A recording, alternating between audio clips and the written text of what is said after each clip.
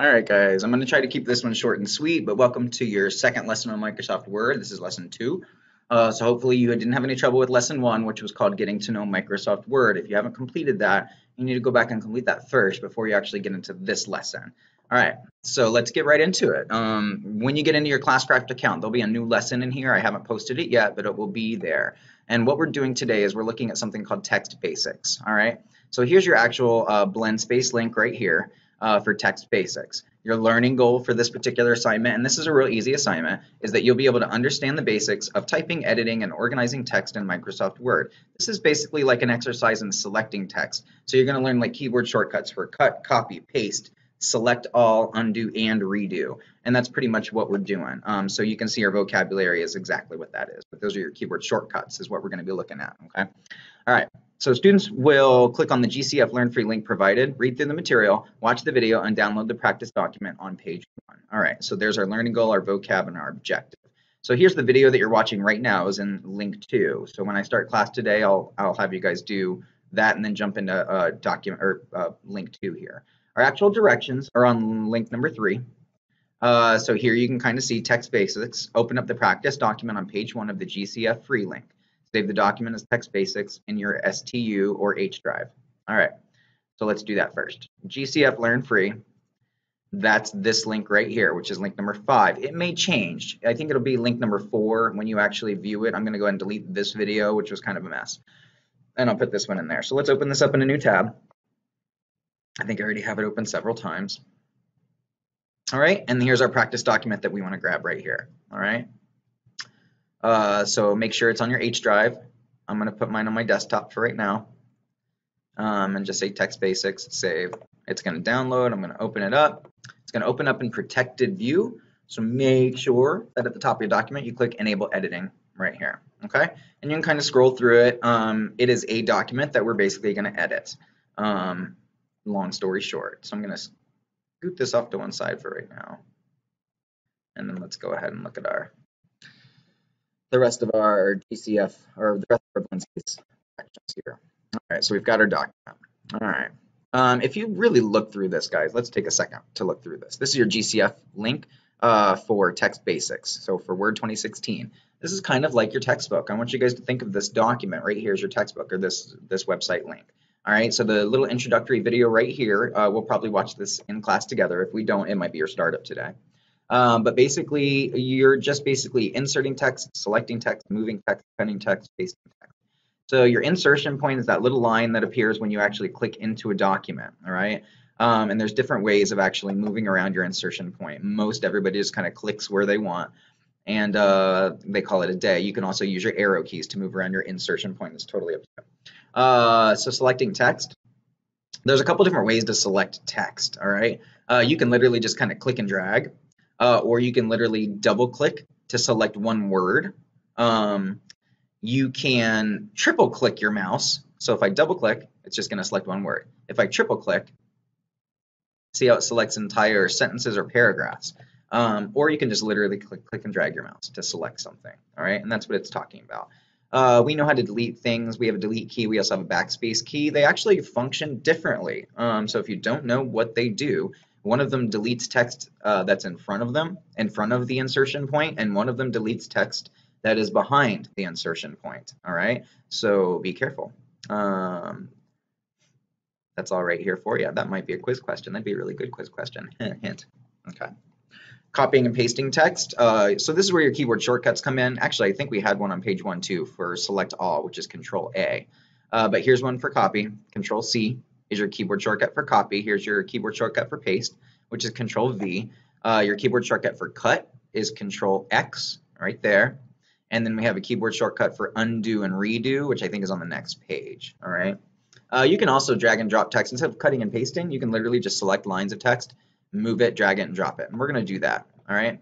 So here's your actual, this is your actual textbook.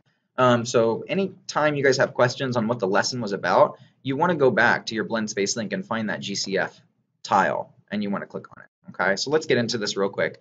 I'm already wasting a lot of time. So we're going to insert text. Scroll to page 2 and place the insertion point at the top of the document and type now introducing. So that's right here. And if you notice, when you click at the top, you get this little slanted insertion point. we're going to type now introducing ... just like that. Okay. Number 1 done. Use your arrow keys to move the insertion point to the signature detail plan's price and change it to $99.99 a month. So insertion point's right here. We're going to use our arrow keys, although it's so much easier to click. Come on, really. Backspace, $99.99 a month. Okay. At the bottom of the document, use the drag and drop to move. Just leave the details to us to the end of the last line. So here's just leave the details to us. We're just going to literally select it. We're going to click and drag it. See how I'm dragging my insertion point, and I'm going to drop it right there. Okay. Insert a symbol. At the end of the line you just moved, insert the symbol, the trademark symbol. So there's 2 different symbols that you can insert to say that you own something. One of them is called a trademark symbol. One of them is called a copyright symbol. The copyright symbol is this one. It looks like a little C with a circle around it. The trademark literally looks like a little TM, and you've probably seen that little TM all over the place. I used to see them all over like my toys when I was little, and now you probably see them all over like video games and things like that. All right, on the first page, change all the black text to bright green, accent 4, darker 25%. All right, so we have all this black text. We're going to go ahead and start selecting it. Holding down Control on my keyboard, selecting all of the black text.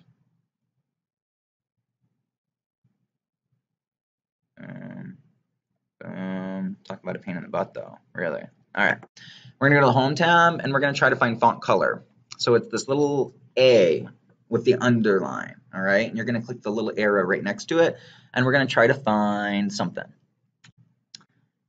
Black text to bright green, accent 4, darker 25. So bright green, accent 4, darker 25, boom, hit it the first time. So it's really important when you guys are doing colors that you actually hover over the colors to make sure you hit the right one, and this little thing called a screen tip will pop up. See that little box that just popped up that said bright green, accent 4, it's called a screen tip? I'm not clicking anything. It just pops up when you hover over something so that you know you're getting the right color, all right? All right. On the first page, cut the text. Prices may vary depending on blah, blah, blah. Paste the text for the last line of page 2. So here's prices may vary depending on. I'm just going to triple click real quick. I'm going to cut it, or you can do Control X, paste the text on the last line of page 2. So right here, we're going to say paste. Notice how you have 3 different paste options. This first one says keep source formatting. That means it'll keep like the color and the size of the text that you actually cut it out of. Yeah, it's a word. It's now a word. Get used to it. Boom. Merge formatting is the other one. You can kind of see that merge formatting will change my text color. It doesn't retain the text color, but it does retain the size. And then you have text only, which is literally just like strips it of all formatting. So I'm going to use the first paste option. All right. Use the snipping tool to insert a picture. Google a picture of the car of your choice. Click edit, then copy, paste it into your Word. Okay, so we've used the snipping tool before. So the car of my choice, I actually took it off of a couple of you guys. It's the Tesla. To find your snipping tool, you're going to go to all apps. You're going to go down to accessories. Mine's right here. Yours is probably not. You're going to go down to Windows accessories right here, and you'll find something called a snipping tool. You're literally just going to say new. See how your screen just grayed out? You're going to click and drag and just select that picture. When you drop it, it's going to pop up this little window that you can right click on and copy that picture, and we're going to paste it into the upper left-hand corner of page 1. Boom. And I'm just going to resize it a little bit. You don't have to resize it. All right. There we go. Done with that one. Where's my directions? Almost done. All right. Add a page border to the whole document. Settings, box border, blue accent 1 point. Okay, so we're going to do design tab up here, and we're going to go to page border.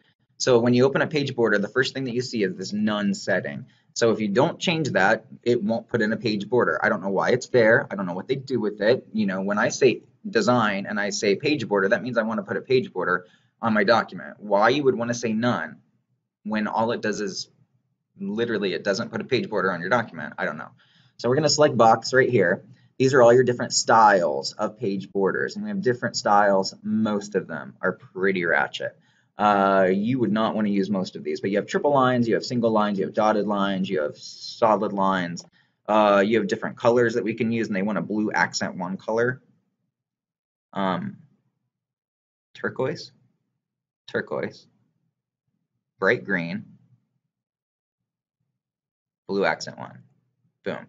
They want a 1 point width on that border right there, and then say OK. Done. All right, insert a bulleted list. On page 2, create a checkmark bulleted list for the car wash details in each wash. Fragrance, windows, inside, out. On page 2.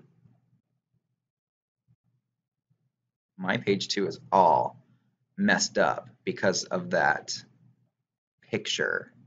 I'm going to shrink that down a little bit more. There. And now I'm just going to kind of, all right, so I have an extra page. I'm actually just going to press the delete key on my keyboard and then backspace it to bring it up. All right, so now I have all this. Now I have this on my page 2. Okay, so we want to put a checkmark bulleted list for all this stuff right here and this stuff right here. So I'm just going to use Control to select both of them. I'm going to go to the Home tab. Bulleted lists are right here. I'm going to click my drop down because I want the checkmark bulleted list. Boom, done. Okay. When you're done, save your assignment and turn it into Edmodo. Don't turn it into Edmodo. We're actually going to use Classcraft. I kind of like Classcraft. Okay. Guys, so that's lesson 2. That's text basics. And again, it's more or less just about your ways of selecting text. So remember your keyboard shortcuts for cut, copy, paste, select all, undo, and redo. Along with all of our vocab that we had in lesson 1, you can kind of guess that this is going to be a big quiz. And we're kind of probably looking at Thursday or maybe Friday for our quiz. And you're probably looking at about 15 or 20 questions on that quiz. It'll be a big one. All right. We might want to call it a test. Let's not call it a test. It scares me. All right. I hope you guys liked it. All right.